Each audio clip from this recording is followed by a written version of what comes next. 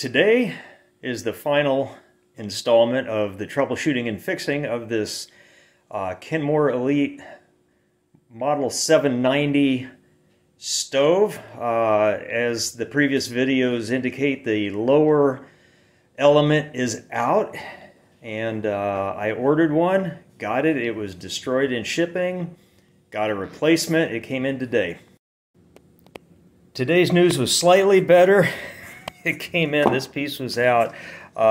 This border piece around the edge is cracked. It's the thing, basically it's underpacked. It was just the box was not up to the task.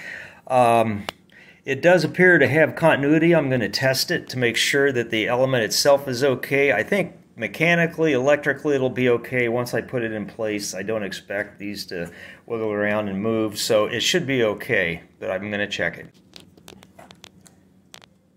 And with ohm meter, should read in the 25-30 ohm range. That makes perfect sense. So the element is good. It's disappointing it's cracked, but I'm going to go ahead and replace it. I can live with this. I'm not going to order a third one because we're getting tired of not having an oven. And for this stage of the repair, I just propped the unit up on some wooden blocks so I can get access underneath it. Okay, next, remove the one screw underneath that holds the panel covering the lower cook element in place. Okay, that's out of place. And then there's a little, there's just a little safety clip over here with the obligatory dust bunny, and that just gets pulled out. Okay, and at this point, the whole thing, I believe, should slide forward and out. Okay, so you can see, wow, you can see what we got here. There's the bake element. I'm not sure if it's screwed in at the back or just at the front here. The connector, it's a very different looking unit. This is the old style. It has a metal frame around it. Apparently they failed, and you can, it's not real difficult to see where this one failed. Right, let's try it with a pair of needle nose. Should be able to get a little more pull on it. Not too concerned about breaking the this element, although I hope they're not that tight going on. Oh, both of the wires are white. I don't suppose it really matters. The shorter one goes to my left here, if that has any bearing. Alright, so that is out of the way. Okay, next step should be to remove the two screws on the housing here.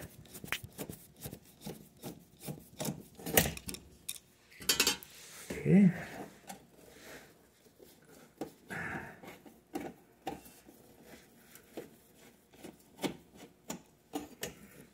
And again, I don't know if there are similar screws on the back, but I've got the whole thing loose now, so yes, there are.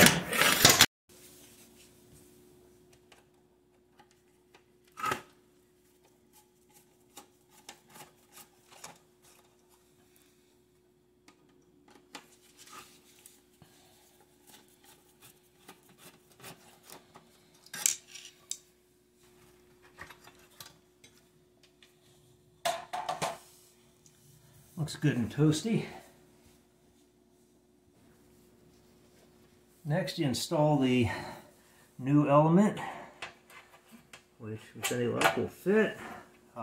Plug toward the front to keep track of which is which. It's not obvious.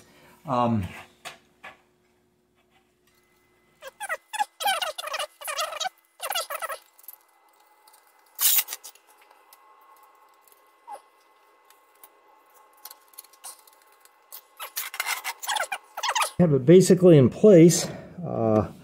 Plug in the two cables, and again I'm going to put them exactly where they were on the old element, but I suspect it doesn't matter.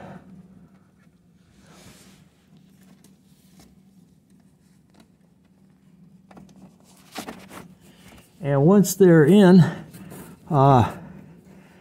just make sure, tuck the cable into place and push. And once that's lined up, slide the safety clip through, which will hold it in place, allowing you to go down to the other end and put in the final screw.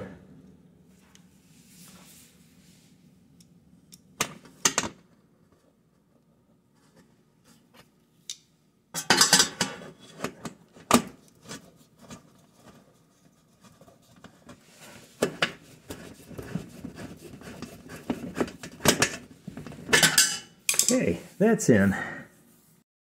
And the final alignment is easier to do if you do it with the door off, as shown in my previous video.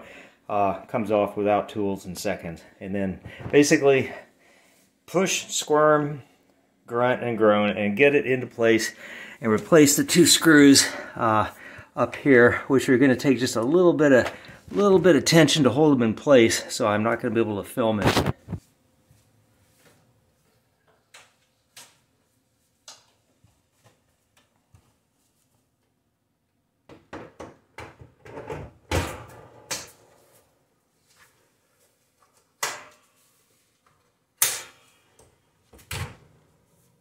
Okay, we are installed.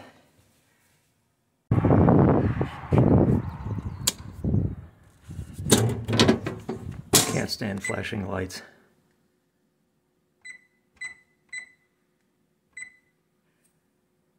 Okay, we are back in power.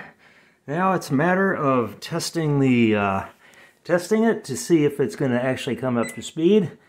I'm going to punch in 250 because I don't really want that much heat. I'm going to push start.